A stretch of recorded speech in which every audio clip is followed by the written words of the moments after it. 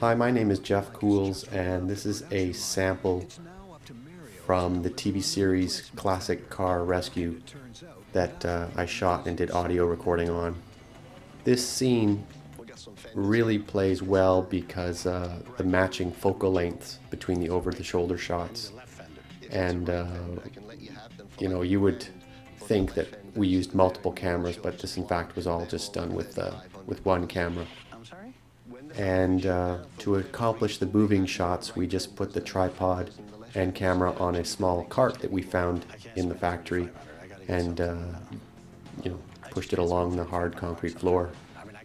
I've never bought a fender in my life for $3,500. It's a simple case of supply and demand, but $3,500 on a single fender will completely blow the $9,000 budget.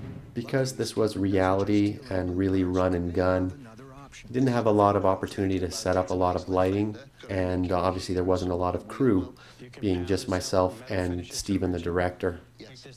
So the color choice and the color palette was really a mixed bag, from the sodium lights overhead, the skylights that were spilling in daylight, and the occasional fluorescent light. The team is now faced with a delay while the replacement panel is refinished.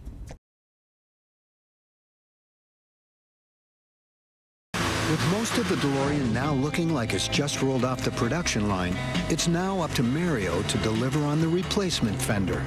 And it turns out that may be easier said than done. We got some fenders here. This is a brand new original. This is a right fender. I need a left fender. If it's a right fender, I can let you have them for like $1,000, but the left fenders, they're in real short supply. They're more like $3,500. I'm sorry? When the factory shut down, for whatever reason, they had more right fenders than left fenders, and the left fenders virtually don't exist anymore. I can't spend $3,500. I got to get something. I just can't spend $3,500 on a fender. I mean, I got a budget. I've never bought a fender in my life for $3,500. It's a simple case of supply and demand, but $3,500 on a single fender will completely blow the $9,000 budget. Luckily, Steven doesn't just deal in new parts and may have another option. This is the fender I was thinking about. It's a nice left fender, got a nick in it here and some at the wheel well. You can pound this out, metal finish it to original? Yes. Take this dent out here? Yep, no worry.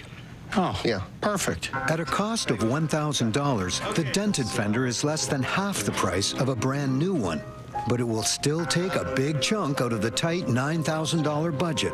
Plus, the team is now faced with a delay while the replacement panel is refinished.